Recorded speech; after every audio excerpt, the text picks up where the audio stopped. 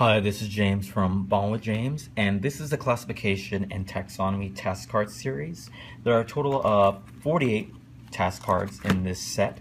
I have printed this set out in color. However, you always have the option to print the task cards in grayscale, and the cards will come out perfectly fine just as well. I find that students tend to be more motivated and engaged when things are printed in color, and it looks a little bit more nicer. And it's a great visual for students. One of the things that I try to do is I try to incorporate various aspects of students' lives, current lives, in the task card set. So for example, social media. Many students like Instagram, and so I incorporated that here in one of the questions. Here, Facebook, if they still do Facebook. Here's a fictitious classmate character that I created named Angela, and she's a little bit frustrated. Oh, what does binomial nomenclature even mean? Hashtag fail.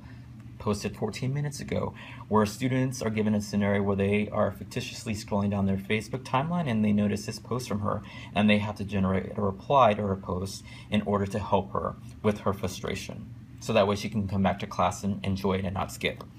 I've also included some QR codes. Now, if your class doesn't have access to QR code, for example, like on an iPad, or your students don't have access to that technology, but you have access to computers, they can always access through the bit.ly link that I've included.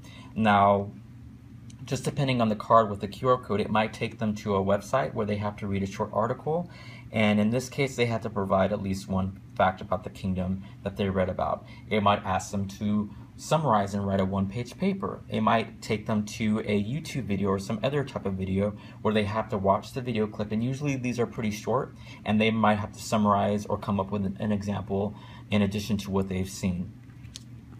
They might have to generate a cladogram based on the information that I presented, and I try to come up in multiple ways on representing this so that students can see multiple representations of that type of question.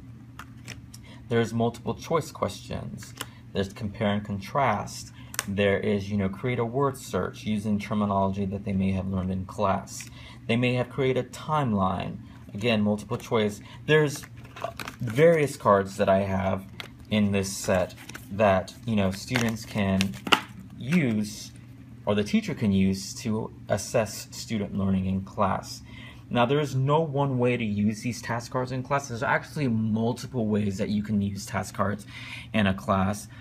You can use them during a warm-up. If you're out and you have a sub, leave the cards with the teacher, with the substitute, and students have to kind of go through a number of cards, if you will. For students that finish early, you can, again, use as a warm-up. You can post one card up on the document camera or on the overhead if you still have that, and students have to answer that. You can even differentiate it maybe a little bit and give students some choice and say, hey, here's your warm-up. Out of the 4 cards, pick one and answer it, and we're going to get ready to discuss. So again, there's many ways that you can use task cards in the classroom, and I've just provided some samples, but again, this classification and task card set, this classification and taxonomy task card set provides various assessment question types that allows you as a teacher to do that. Now, one thing that I will say is I did not put the answer on the back, because to me that's creating a flashcard, and the whole purpose of this was to be task cards, not flashcards. However, because I provide an answer key, if you want to, you can always write the answers on the back, and students can check their learning that way if that's what you like to do. That is the classification and taxonomy task card set. Thanks for watching, and remember to subscribe by clicking on the button down below the video or in the upper left-hand corner of the video. Thanks for watching.